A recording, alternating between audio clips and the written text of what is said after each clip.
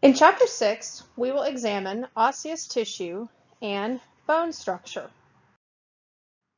First, let's get an introduction to the bones of the skeletal system. The functions of the skeletal system are listed here. The skeletal system provides structural support for the entire body. The individual bones or groups of bones provide a framework for the attachment of soft tissues and/or organs. Delicate tissues and organs are often surrounded by skeletal elements, thus providing protection. The ribs protect the heart and lungs. The skull encloses the brain. The vertebrae shield the spinal cord, and the pelvis cradles delicate urinary and reproductive organs. Another function of the skeletal system is leverage. Many bones of the skeleton function as levers that can change the magnitude and direction of the forces generated by skeletal muscles. The movements produced range from the delicate motions of a fingertip to powerful changes in the position of the entire body.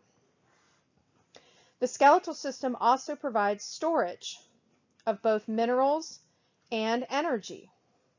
The calcium salts of bone represent a valuable mineral reserve that maintains normal concentrations of calcium and phosphate ions in the body fluids. Calcium is the most abundant mineral in the human body. A typical human body, for example, contains 1 to 2 kilograms of calcium, with more than 98% of it deposited in the bones of the skeleton. There is also an energy reserve. As we age, our bones accumulate adipose tissue in the form of yellow bone marrow. This tissue can be used as an energy source during times of high energy demand. And finally, the skeletal system provides blood cell production, also known as hematopoiesis. Red blood cells, white blood cells, and platelets are produced in the red bone marrow, which fills the internal cavities of many bones. So here you can see examples of the various functions that we just discussed. The red bone marrow is shown there along with some yellow marrow. Now, this slide shows the divisions of the skeleton. The adult skeleton system includes approximately 206 separate bones and a number of associated cartilages. The body system is divided into the axial skeleton and appendicular skeleton. The axial skeleton, which encompasses approximately 80 bones, consists of the bones of the skull, hyoid, sternum, rib cage, vertebral column, sacrum, and coccyx. The appendicular skeleton, which includes approximately 126 bones, includes bones of the limbs and the pectoral and pelvic girdles that attach the limbs to the axial skeleton. Bones are classified according to shape and structure. Shape and structure encompasses flat bones, long bones, short bones, irregular bones, and sesamoid bones. Flat bones have a thin, roughly parallel surface. Flat bones form the roof of the skull, sternum, the ribs, and the scapula. They provide protection from underlying soft tissues and offer an extensive surface for the attachment of skeletal muscles. Long bones are relatively long and slender. They are located in the arm, forearm, thigh, lower leg, palms, soles, fingers, and toes. The femur, the long bone of the thigh, is the largest and heaviest bone in the body. Short bones are small and boxy. Examples of short bones include bones of the wrist, and bones of the ankles. Irregular bones have complex shapes with short, flat, notched, or ridged surfaces. The spinal vertebrae, the bones of the pelvis, and facial bones are examples of irregular bones. Sesamoid bones are generally flat, small, and shaped somewhat like a sesame seed. They develop inside of tendons and are most commonly located near joints at the knees, the hands, and the feet. Everyone has a sesamoid patella or kneecap, but individuals vary in the location and abundance of other sesamoid bones. This variation, as well as others, accounts for disparities in the total number of bones in the skeleton. And here you can see some of the examples of classifications of bones. Flat bones, like the parietal bone in the skull. Sutural bones, like the sutures within the sutures of the skull. The humerus is an example of a long bone. The vertebrae, an example of an irregular bone. The patella, a sesamoid bone. And the carpal bones are examples of short bones. And this table also shows some of the features and functions of the different bone classifications. Now, bones also have surface features known as bone markings. Depressions and openings, for example, allow blood vessels and nerves to pass. Other projections are for muscle and ligament attachment sites. Shown here are some of those. A tuberosity is a large rounded projection that may cover a broad area. A crest is a narrow ridge of bone and is usually prominent. Trochanter is a very large, irregularly shaped projection. Line is a narrow ridge of bone and is less prominent than a crest. Tubercle is a small, rounded projection. Epicondyle is a raised area above a condyle. A spine is a sharp, slender, and often pointed process, and a process is any bony prominence. And you can see examples of those bone markings in the bones listed on the slide. Now, other bone markings are depressions or openings.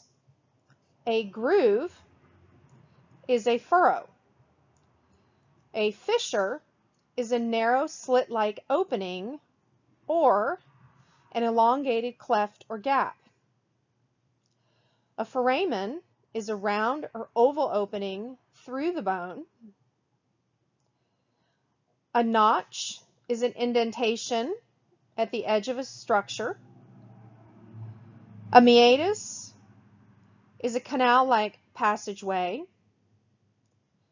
Sinus is a chamber within a bone filled with air and lined with a mucous membrane. And a fossa is a shallow depression or recess in the surface of a bone. Other projections help form joints. A head is an expanded proximal end of a bone carried on a narrow neck.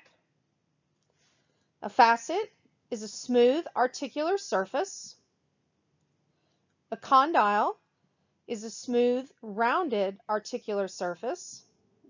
And a ramus is an arm-like bar of a bone. Knowing the bone markings, the definitions of the bone markings, will help you identify the various features and bone markings as you study the bones of both the axial and appendicular skeleton. And here are some examples of the various bone markings that we just talked about. So for example, if you're looking for the foramen or the foramen ovale, you know you're looking for a round or oval opening through a bone. So it can help you identify the bone marking that you're looking for. Here's some additional bone markings. And some more here are continued on this slide. Other bone markings like a crest, fossa, are shown here. Now we're going to examine the anatomy of bones. And we're going to begin with the long bone. Long bones are designed to transmit forces along the shaft and have a rich blood supply. There are several anatomical features noted here that you should be familiar with, such as the diaphysis, which is a long tubular shaft that forms the axis of a typical long bone. The walls of the shaft are made primarily of compact bone. The epiphysis is the ends of the bones, and the ends are composed primarily of spongy bone surrounded by a thin layer of compact bone.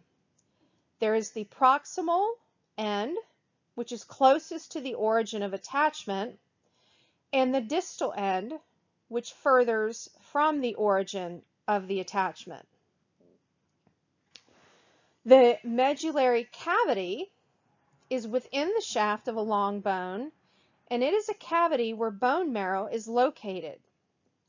In childhood, the medullary cavity is filled with red bone marrow, but as we age, fat accumulates within the red marrow, transforming it to yellow bone marrow. Red bone marrow is important for hematopoiesis, but yellow bone marrow is no longer hematopoietic and instead stores fat as an important energy source. There is some other anatomical features shown here, which we will examine in further detail, like the membranes associated with the bones, the periosteum and the endosteum. The periosteum is the outermost covering of bone and is primarily made of dense, irregular tissue. The endosteum is the internal membrane of bone, also made of connective tissue, and it also lines the many canals that pass through bone to supply blood and nerves to the bone. The next slide shows some of the additional features here as well as others, like the nutrient foramen, which is the opening for the nutrient artery and vein. And you can see that here. The nutrient foramen allows bones to grow and be maintained, and in order to do that, they need an extensive blood supply. So the nutrient foramen is a tunnel that penetrates the shaft of the bone and provides access for the blood vessels. The nutrient artery transports oxygenated, nutrient-rich blood to the bone, and the nutrient vein transports deoxygenated, waste-laden blood from the bone. You also have the metaphyseal artery and vein, which carry blood to and from the area of the metaphysis and to the epiphysis. Articular cartilage covers portions of the epiphysis that articulates with other bones. The cartilage is avascular hyaline cartilage, and it relies primarily on diffusion from the synovial fluid to obtain oxygen and nutrients, as well as to eliminate waste. This slide shows the membranes of the bone that we discussed previously. The periosteum, which you can see here, has both an outer fibrous layer and an inner cellular layer, and the endosteum. Now, bone is associated with 4 cells that account for approximately 2% of the weight of bones. Osteoblasts are immature bone cells located on the surface of bone, and they build new bone matrix in a process called osteogenesis or ossification. Osteoblasts make and release the proteins and other organic components of the matrix. Before calcium salts are deposited, this organic matrix is called osteoid. When osteoblasts have become completely surrounded by bone matrix and trapped within the lacunae, they transform into osteocytes. Osteocytes are mature bone cells that maintain the protein and mineral content of the surrounding matrix through the turnover of matrix components. Osteocytes live within tiny voids called lacunae. Osteocytes secrete chemicals that dissolve the adjacent matrix, and the release of minerals enter the circulation. The osteocytes then rebuild the matrix, stimulating the deposition of mineral crystals. Osteocytes also participate in the repair of damaged bones. Osteogenic cells are mesenchymal cells located in the periosteum and endosteum.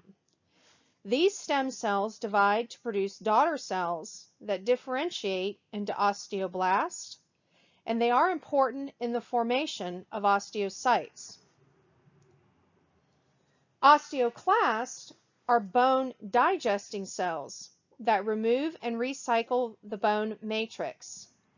These are giant cells with 50 or more nuclei. Osteoclasts are not related to osteogenic cells or their descendants. Instead, they are derived from the same stem cells that produce phagocytic white blood cells called monocytes. Acids and proteolytic enzymes secreted by osteoclasts dissolve the matrix and release stored minerals. This process is called osteolysis or resorption and is important in bone remodeling. So here are the 4 different cell types, their function, and location. Now we're going to examine the microscopic anatomy of compact bone. Compact bone consists of the osteon, which is the basic structural and functional unit of bone, consisting of bone cells organized around a central canal and separated by concentric lamellae. Osteons form cylindrical-shaped rods that run parallel to the axis of the bone to protect against compression forces. The central canal, also known as the Haversian canal, runs parallel to the axis of bone and is located in the middle of each osteon. Each central canal possesses an artery and vein, a lymph vessel, and a nerve.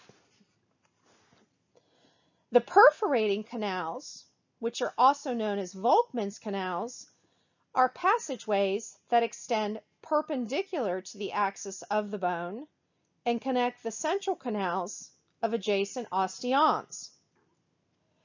Lamellae are nested concentric rings of matrix surrounding the central canal.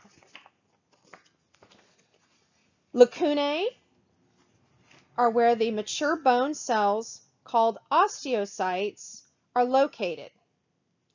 Osteocytes cannot divide, and therefore each lacuna contains only one osteocyte.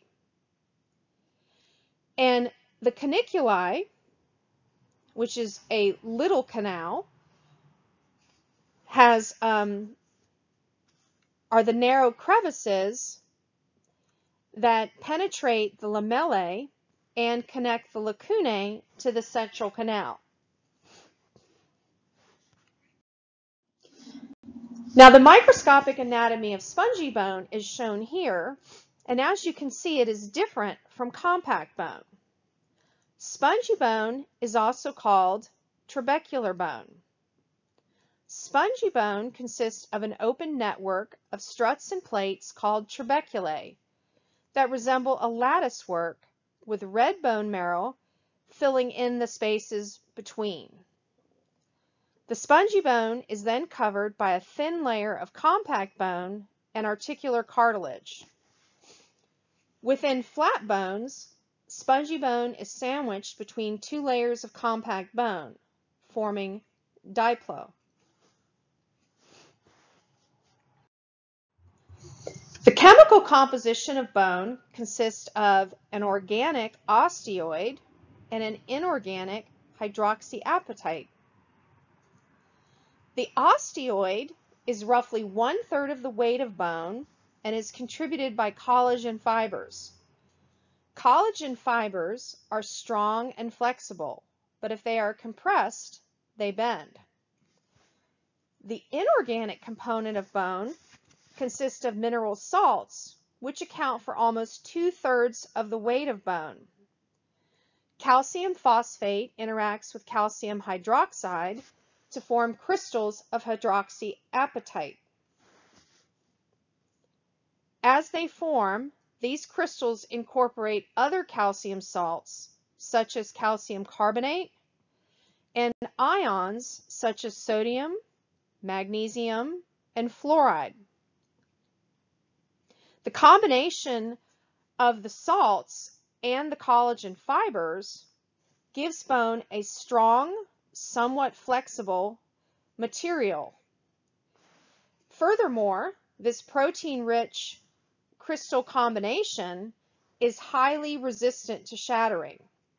In fact, bone is far more superior to concrete and is more in line with steel reinforced concrete. Now let's examine the formation and growth of bone. The formation of bone, called osteogenesis or ossification, begins during embryonic development.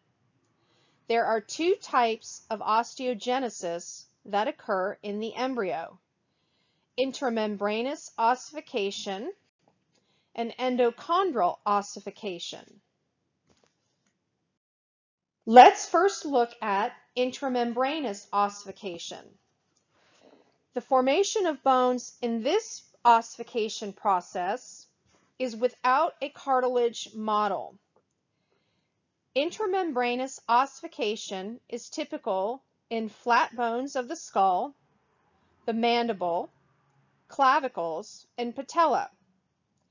It begins approximately 8 weeks after fertilization, and mesenchyme cells differentiate into osteoblasts within a fibrous connective tissue.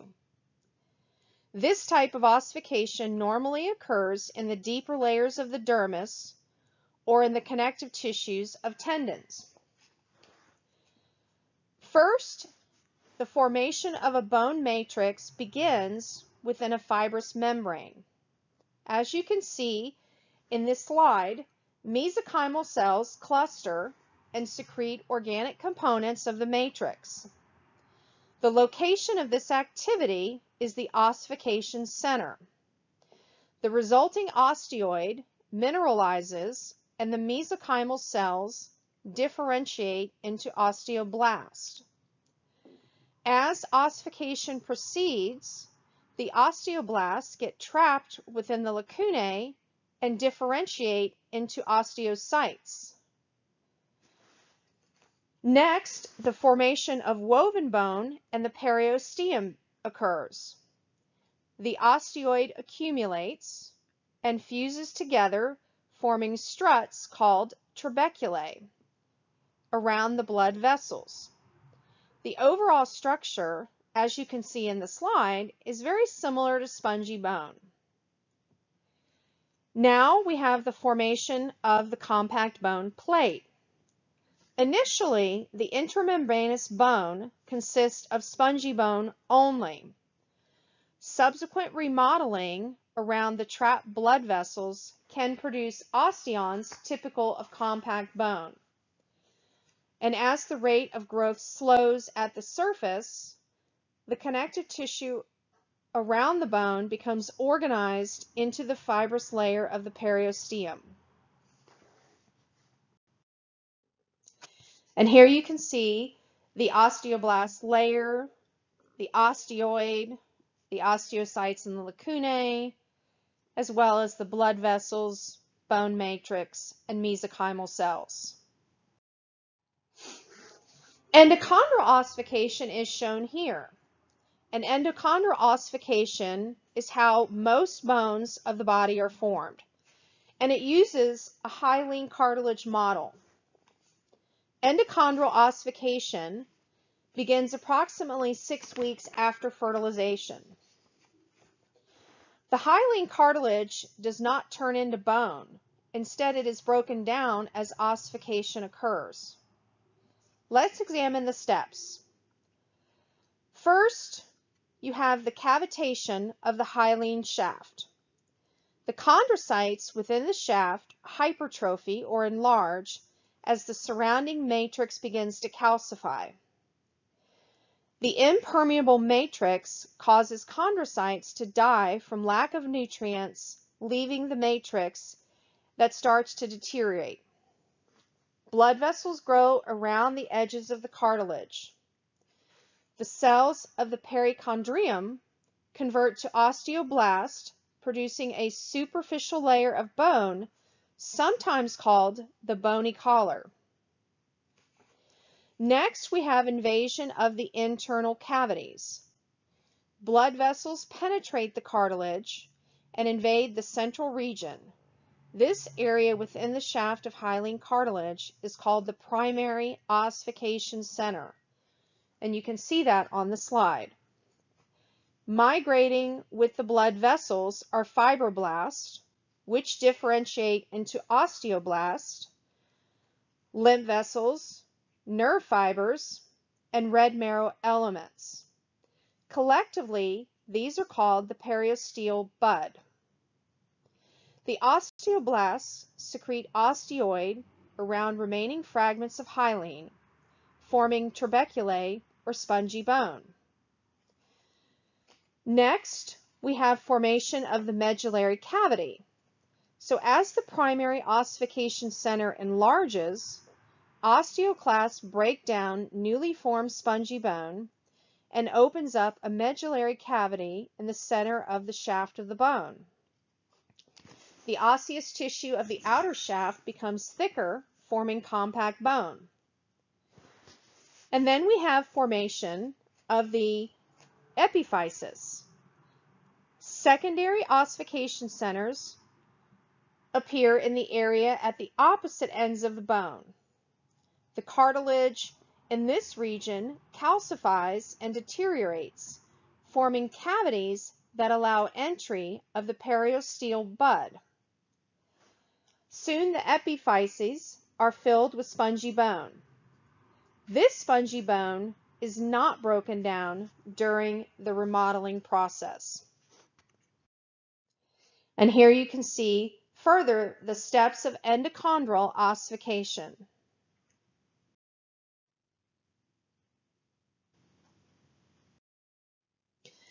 Now, growth of bones occurs by two primary processes as well. We have longitudinal growth, which is lengthwise growth in a bone, and we also have appositional growth, or width or diameter growth. In longitudinal growth, Hyaline cartilage cells form tall columns at the growth plate and within the articular cartilage.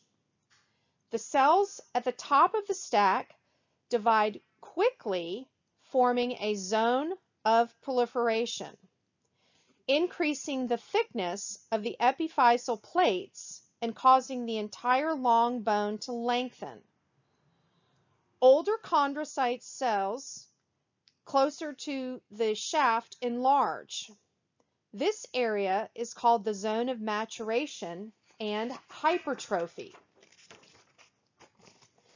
The matrix surrounding the chondrocytes becomes calcified, resulting in the death of the chondrocytes and deterioration of the cartilage, called the zone of calcification. Osteoblasts in the medullary cavity then ossify the cartilage spicules, forming spongy bone within the zone of ossification. The hyaline cartilage at the growth plate is eventually replaced entirely by bone. Once completely replaced with bone, the epiphyseal plate is now called the epiphyseal line. This typically occurs in the person's early 20s, and as a result, the person stops growing in height. And here you can see some of those steps that we just discussed. Now, appositional growth is growth that occurs in width or diameter. In this case, osteoprogenitor cells beneath the periosteum differentiate into osteoblasts and form new osteons on the external surface of the bone. While bone is being added to the outer surface through appositional growth, osteoclasts are removing and recycling lamellae at the inner surface. As a result, the medullary cavity gradually enlarges as the bone increases in diameter. Appositional growth is important in increasing the diameter of existing bones, but it does not form the original bone.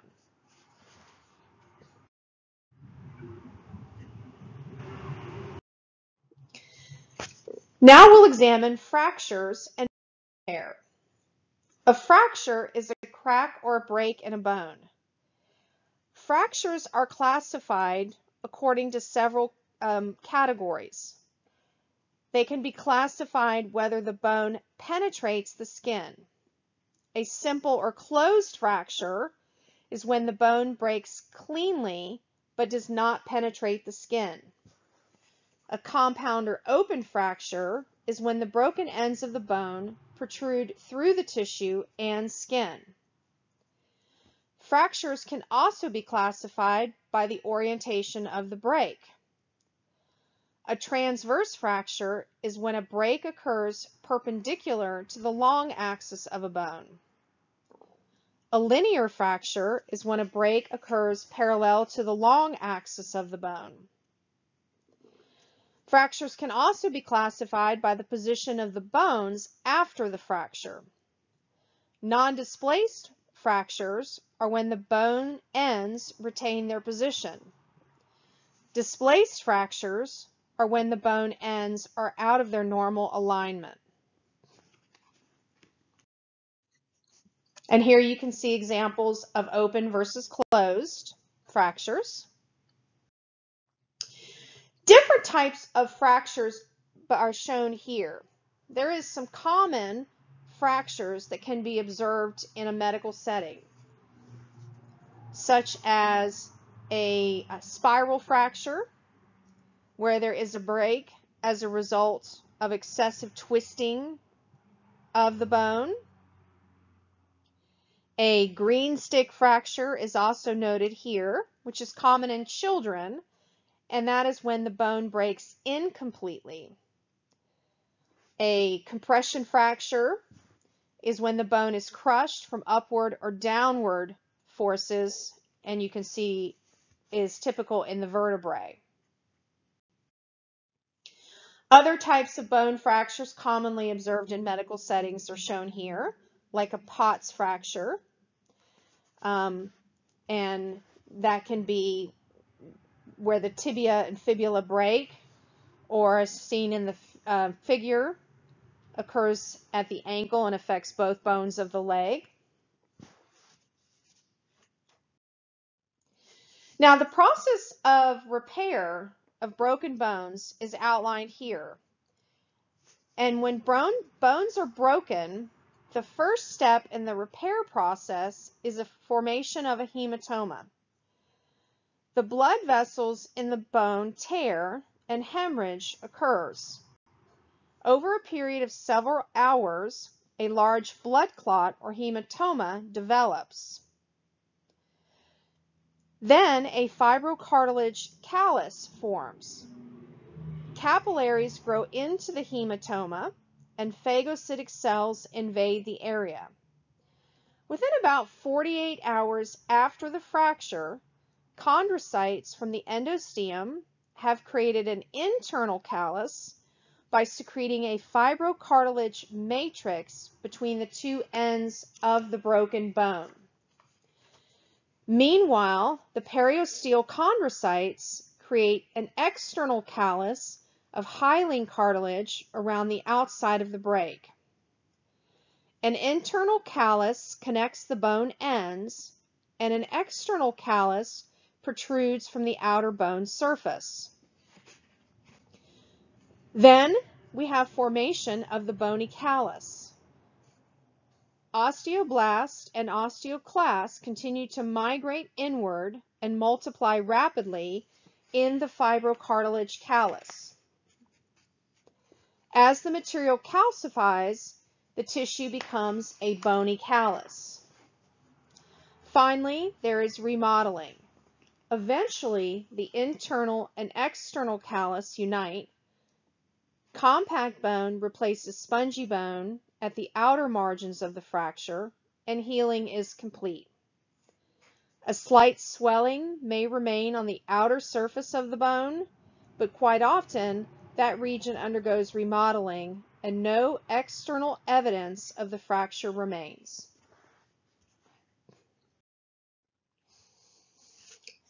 Now we're going to discuss calcium homeostasis. Bones are constantly undergoing the deposition and resorption in a process known as remodeling. This is coordinated by activity of the osteoblast and osteoclast that regulate both processes. And as you can see here, our bones are mineral reservoirs. Our bones contain most of the body's calcium as well as other important compounds noted on the slide. Calcium and phosphate are the two predominant minerals found within our bones. Now, bone deposition occurs where bone is injured or added bone strength is needed and is accomplished by osteoblast. Bands of new matrix are deposited in the area and are referred to as an osteoid seam. Bone resorption, which is also known as osteolysis, is accomplished by osteoclast. Osteoclasts secrete lysosomal enzymes that digest the organic matrix and then secrete metabolic acids that convert calcium salts into soluble forms. The remodeling of bones is under negative feedback hormonal control. So there's a balance going on between osteoblast and osteoclast activity within our bones, and calcium and phosphate ions can be absorbed in the intestines and can also be lost in our urine. All three of these processes help to maintain normal calcium levels in our blood. So let's look at how bone resorption is regulated. Changes in the levels of blood calcium will trigger the release of either parathyroid hormone or calcitonin. If we have low blood or calcium levels, known as hypocalcemia, the chief cells of the parathyroid gland secrete parathyroid hormone, or PTH. PTH has 3 effects, all leading to an increase in blood calcium levels. The first is within the bones. So within the bones, osteoclasts are stimulated, and they can accelerate the erosion of bone matrix, which leads to the release of stored calcium ions in the blood. Our intestines can also respond. PTH enhances the calcium-absorbing effects of calcitrol on the intestine. As a result, the rate of intestinal calcium absorption increases. And the kidneys can play a role. PTH increases the production of the hormone calcitrol, which is continuously secreted by the kidneys at low levels. This hormone in turn stimulates calcium reabsorption at the kidney tubules. And those 3 combined activities can all help bring the calcium levels in the plasma back up. Now, bone deposition is when blood calcium levels are too high, so we would be hypercalcemic. And the cells of the thyroid gland secrete calcitonin. Calcitonin also has 3 effects, all leading to blood calcium levels being lowered. First, the bones. Calcitonin inhibits osteoclast, but does not affect osteoblast, so that they continue to deposit calcium ions into the matrix of bone. Our intestines can also assist. Calcitonin decreases the rate of calcium absorption from foods in the digestive tract. And finally, the kidneys. Calcitonin inhibits the absorption of calcium in urine so that more calcium is excreted from the body. And all 3 of these effects would lead to the calcium levels in the plasma declining. By providing a calcium reserve, the skeleton plays the primary role in the homeostatic maintenance of normal calcium ion concentration of body fluids. The skeleton is also important in the homeostatic balance of other ions as well.